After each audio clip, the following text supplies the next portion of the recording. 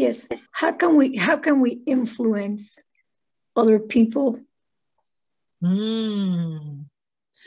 This is a delightful question. The answer is you cannot influence them unless they are receptive to be influenced.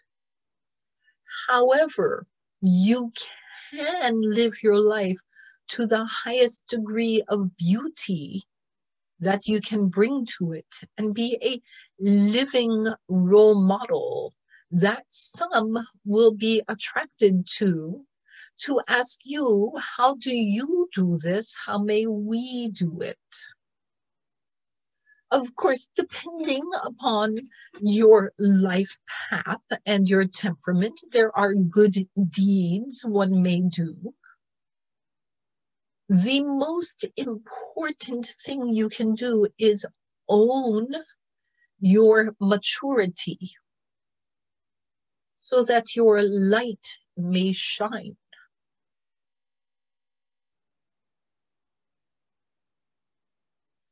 How would it be if Mahatma Gandhi said, oh, shucks, I'm not all that. No one cares what I think. I am no one special. There would have been a great loss upon your planet. To own yourself does not mean you must change yourself. It means you possess yourself with pride for whom you are. You support yourself. You are your own best cheerleader. When you are in alliance with yourself, healing opportunities present themselves. It may be you feel inclined for charitable efforts. It may be you feel inclined to work with mandalas. It may be you feel inclined to join with other holy groups and lend your energy to their efforts. There are many things you can do. However, the best inspiration comes from purity, and purity comes from acknowledging who you are.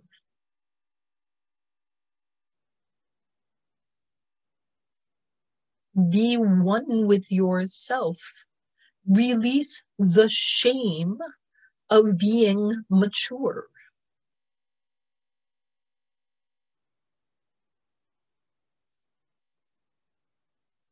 We know among you there are many who hold yourselves back for fear of being perceived as arrogant or for making others uncomfortable, or fear that embracing the purity of your truth will cause you to go on the wrong path and you will then not see your mission.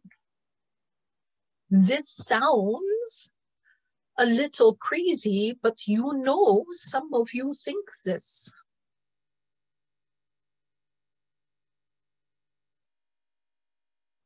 So we tell you, those who are very immature souls have no interest in hearing the words we share.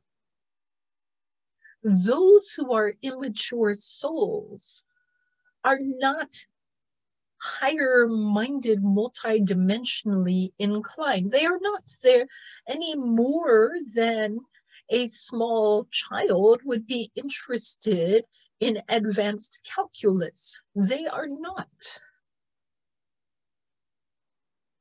But you are. You are, but many of you fear that if you claim yourselves, you will not be pure. What can be more pure than to claim yourself?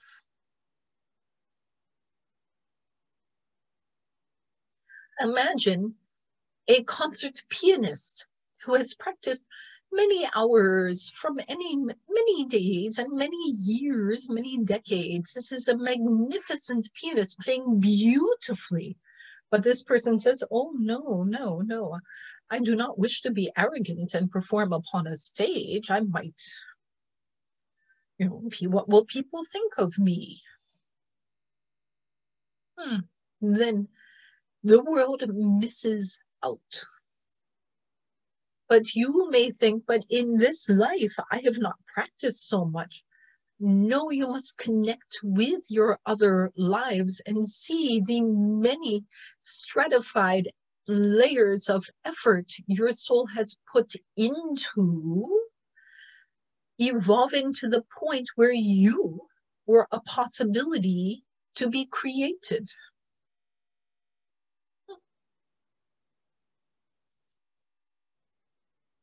You are the top tier of the cake. A magnificent cake. Beautiful decorations.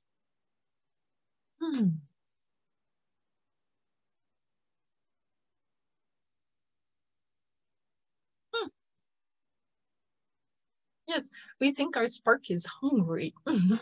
She's holding that thought of cake.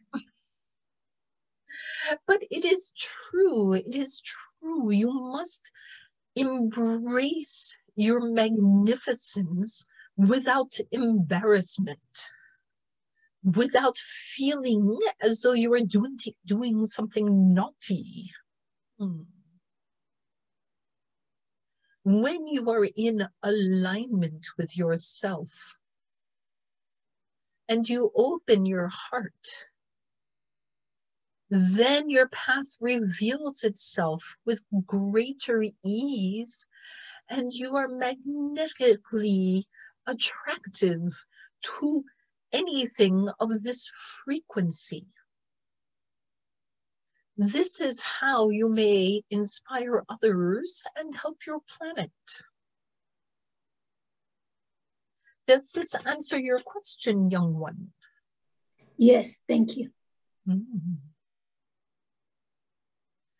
You will be surprised, for many times what reveals itself to you is what has been your secret wish all along, but you did not think that it would be appropriate for you to be so magnificent.